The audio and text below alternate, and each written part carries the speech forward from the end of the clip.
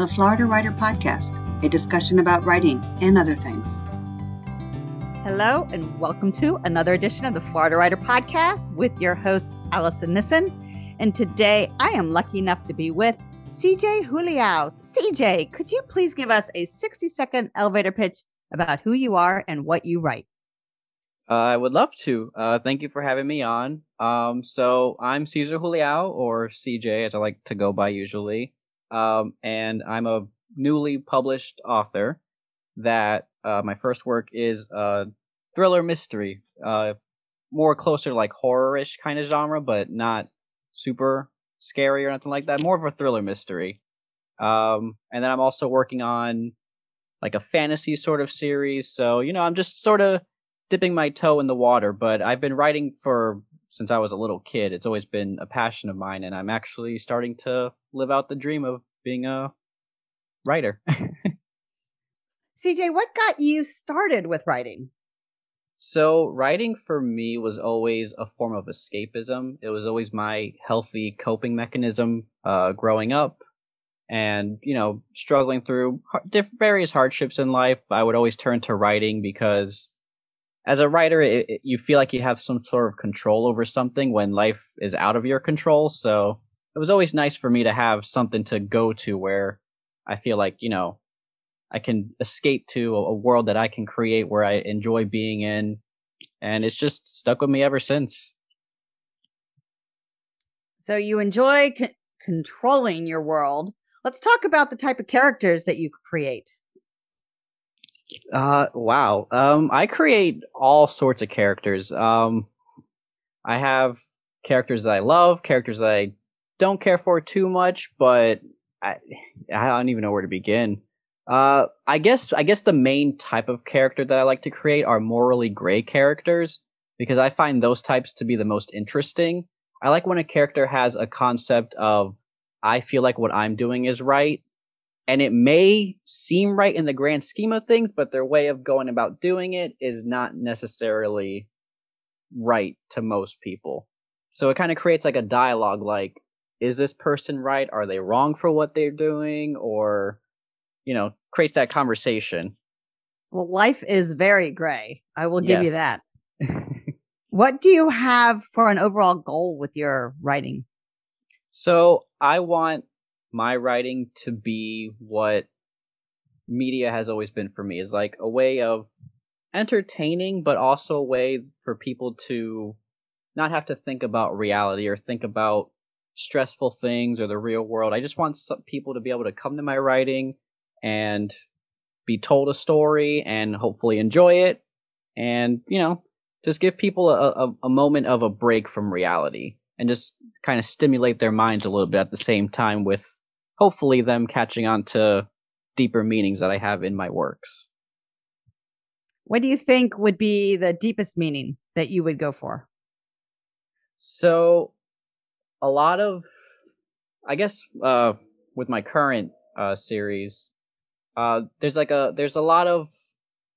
a big growing up thing of it, like a coming of age sort of thing behind it. And also, too, just a lot of things that challenge how we perceive certain things in life, like how we perceive certain actions. Maybe like obviously to like an exaggerated extreme in my stories, but if you take a look at it's hard to go into it without spoilers, but there's certain things that, like, it might be exaggerated, but stuff like this that I write about does actually happen, and I try to bring certain issues to light in a way that kind of challenges social norms almost. So describe your ideal audience. I'm curious. My ideal audience would be people around my age, like maybe 20s, like early 20s, late 20s, like around that age. I have noticed that as I've written, my writing has grown with me. So I feel like every time as I get older, my writing also gets older with me. So I try to have my audience, or like my target audience, be people around my age, because I feel like I can speak to people around my age a little bit better. But also too, I feel almost anybody except like kids would be able to take in and enjoy my work and understand it. Would you consider your work, since you're in your 20s, new adult? Yeah. Yeah, I would say that a lot of the rhetoric, a lot of the characters' ages and stuff are basically around new adult age. A lot of the way they talk is, a lot younger. They don't talk like super sophisticated or fancy or anything like that to where it would be like Shakespearean or anything. But, I try to keep them relatable to, the average person. If so, your writing's evolved as you have grown as an author. And if you think about going back to some of your early works that when you first started, do you notice that the audience for that would be the younger crowd? Or do you think it's... Oh, yeah. Yeah, 100%. Like when I go back to my old stuff, I read it and I'm like, this is like cringy teenage fan fiction. Like this is just, I am not proud of some of the older stuff that I've written. However, I will say I have kept a lot of characters that I've had since I was younger, and I have them with me now for future stories that I'm going to be working on, and they have definitely evolved themselves as characters as I've gotten older. What a great way to do a character profile. So you're able to take those characters and as they've grown up, you've grown up and they've matured. Yep, so, all right, exactly. I'm going to throw out a scenario. Like, I guess, let's just say you were 20, you were putting a character together and now this character is 28. Does he have a job? What's he doing? What's the angst in his life? Well, I guess the main difference would be I would look at myself where I'm at in life and kind of sort of reflect that into the character. So, like, I guess a good example would be like as a teenager, I would write a character that was like a lone wolf kind of like to themselves, and have very many friends. But then as I got older and then, I started being more social myself, I would make that character be more social also, and have a group of friends that they trust and rely on and feel like they can turn to, and they'll just be a more positive person, which I've actually done with one of my characters. Is when I went through stuff as I was younger, I kind of projected that onto that character, but then now that character has grown from all that and will be a lot better, I feel like, once I get them onto paper. I think this is really a fun conversation. I'm a little bit older than in my 20s. I have kids in my 20s, but I can think about how they've grown up. And if I were to take their stories from when they were kids to stories of now, when I watch them as adults, I really can think about how they've evolved and how their friend groups have evolved and their language has evolved and their mannerisms have evolved. I think it's really fun. It's a really fun way to envision a character, because why not? These people have been with you your whole life. As characters grow with us as well. Exactly. And I feel like it's a good way when you put a little bit of yourself into your characters. I feel like your audience will see them as more relatable because they'll have those human elements to them, and people will be able to connect to those elements and be like, oh yeah, I remember when I was like this too, or things like that.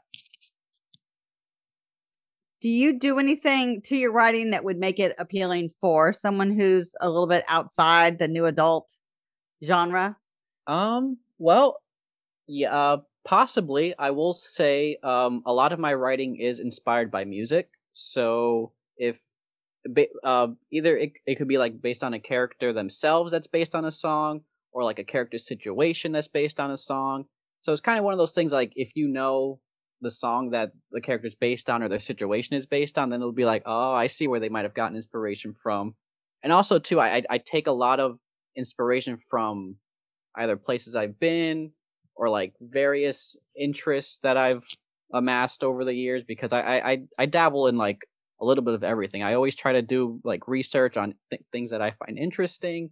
So for example, I have a story about tarot cards. So if people are interested in tarot cards, then they'll know all about that stuff. And if they've been to certain locations, then especially in Florida, because like I have the tarot card story is based on St. Augustine in Florida. So if anybody's ever been there, they'll see the inspiration there. But so yeah, I feel like anybody can enjoy what I write for sure. All right, let's go back to music. You piqued my curiosity. I did write a short story one time based on a Jimmy Buffett song, and I just brought one of his characters that he had in a song. to life I in love that. my own short story. And if you didn't know the song, you wouldn't be clued in that it was like based on a song. But if you knew the song, it was definitely easy to figure out which song it was. I don't know if that's copyrightable. I never published it. I just wrote it for class, but nonetheless, I never tried to publish it. I thought I might get in some sort of trouble. But so I'm curious. You use songs as inspiration for characters. I'm assuming in a similar manner that I did. Not so much where like I take a character from a song, but more like I take the idea of the song and make that into a character, or make that into the whole story, or make that into a situation in a book. So are you focused on the lyrics? Are you also using some of the melody in the background? Both. So I listen to the song and then I write out whatever I want to write out, and then I see what part of the lyrics I feel relate to the actual story itself. Because when I listen to music, it plays out like a music video almost in my head, and I see my characters reacting to whatever they're doing, but like just with that music in the background, and it just seems to fit and relate perfectly to the situation at hand. Sounds like a really good way to get over writer's block. Oh yeah, it does. Like I always have music playing. I can't not have music right when I'm writing. So if there's some really dramatic theme music in the background, does that come into the story? Oh yeah, definitely for sure. Like I even almost picture it like an actual movie, and I always think of, because I always write the endings of my stories first, because I feel like the ending is the most impactful part of a story. So I always think of like a end credit song that I would have if this was a movie. All right. So we start with the end in mind, and then we go back. Do you work backwards at that point, or do you walk me through how that happens? Yeah. So I always think of the ending first, and I think, how do I want to get to this ending specifically? And I'll think of like major impactful parts that can lead to that ending, and then I just sort of work from there and then sprinkle in all the details from that point. So I envision like the big major impactful moments, and then I just figure out, how can I get from this point to ultimately end up at this point that I want. Is it all going from backwards, like from the ending to Pretty the middle much, to the beginning? Like I always had, the beginning is always the hardest part for me. Like I have so much trouble starting a story, but once I get my groove going, then it's pretty much easy for me from that point. But I always love the endings, because I always think about myself whenever like I watch a show or a movie or something, and I always think like the ending is what always sticks with me. The ending is the part that I always think about. Are your books longer? Are they short stories? So the one that I have published now, The Manor, it's a shorter story. The reason being is because you're supposed to read it, and then you go back and reread it, and you see how everything connects.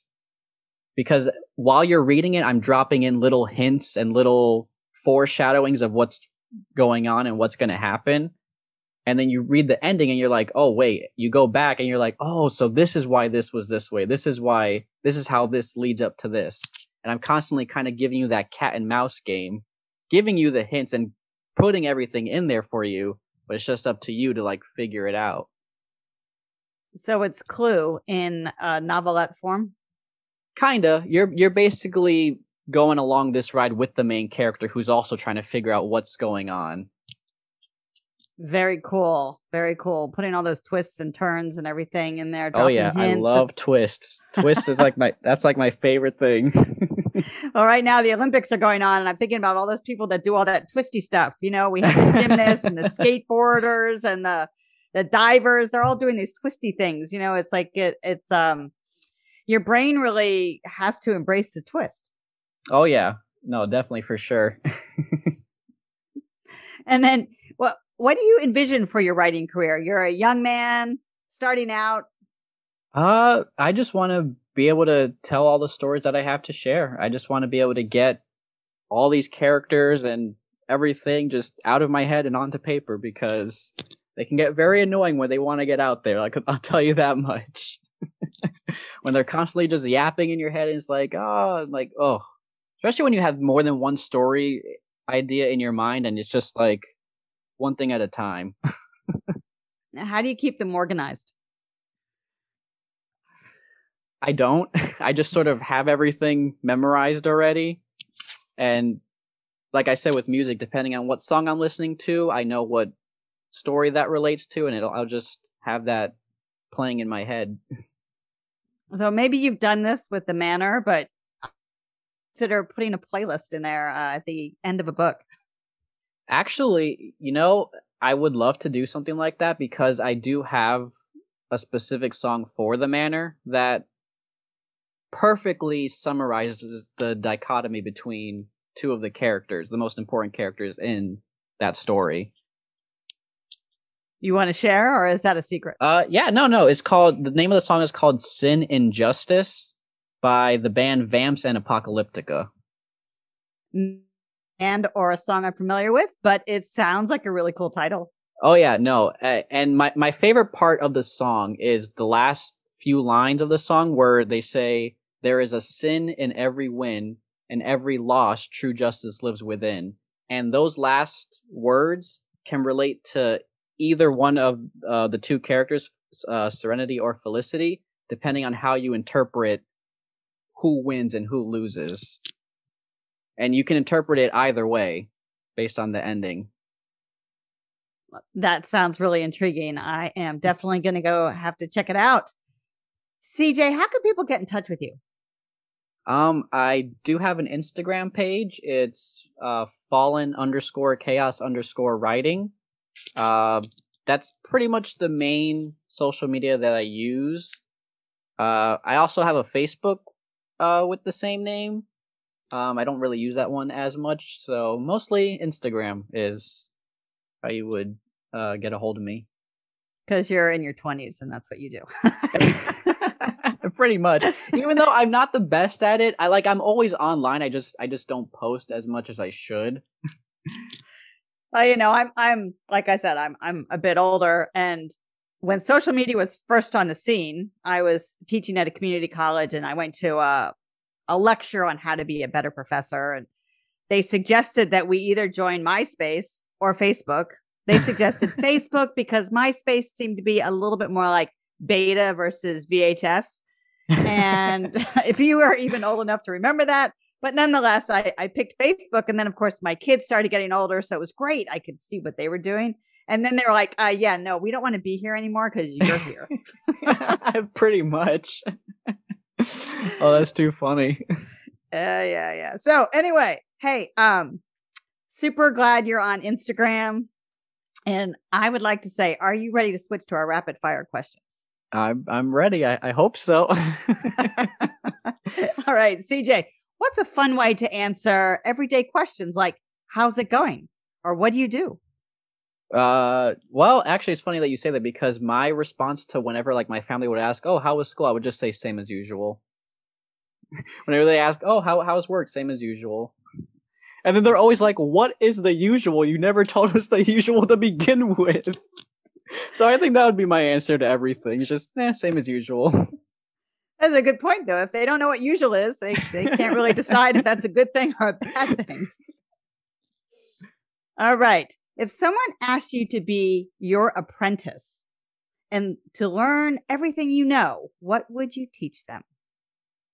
I would teach them that I'm still learning myself, and that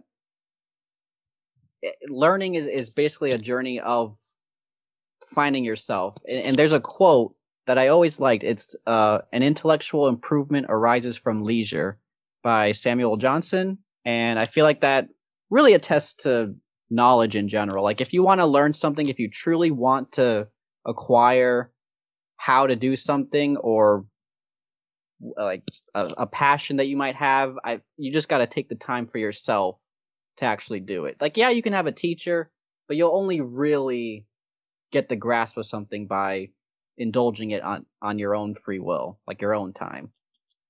Great advice. Final question. If your 5-year-old self suddenly found themselves inhibiting your current body, what do you think they would do first? They would probably panic at all the responsibilities that I have. What do you mean I have to sweep? Go to work? Why? I don't want to go to work. I want to play. Yeah, Can exactly. I take a nap now? Oh man, it's actually funny because as a kid I was very averse to sleeping, but now I cherish it. Ah, yes. Well, CJ Juliao, thank you so much for stopping by. Thank you. It was great being on here. Did I say your name right again? Juliao. But I'm used to it. That's why I usually just go by CJ. It's easy. Well, all right. I am so glad you've been able to stop by. Thank you very much for having me. It was a great pleasure. You have been listening to another edition of the Florida Writer Podcast with your host, Alison Nissen. Alison out. Caesar has always been someone lost in his own imagination. Where others around him are usually grounded in reality, his mind constantly wanders to various worlds and universes that live within his mind. He's always had the knack for grabbing glimpses of these worlds and bringing them to life in stories he would tell and share with others who would enjoy every bit of it. Caesar has had the great opportunity in being able to publish his first of many works, hoping to share his stories with a wide audience and provide entertainment and a way to expand others' minds in the realm of imagination. For more information about CJ, visit him on Instagram at fallen_chaos_writing. Learn, network, and grow at the 20th Annual Florida Writers Conference, October 14th through 17th, 2021. The Florida Writer Youth Conference, October 16th, 2021. Supercharge your writing career at the 20th Annual Florida Writers Conference. Until next time.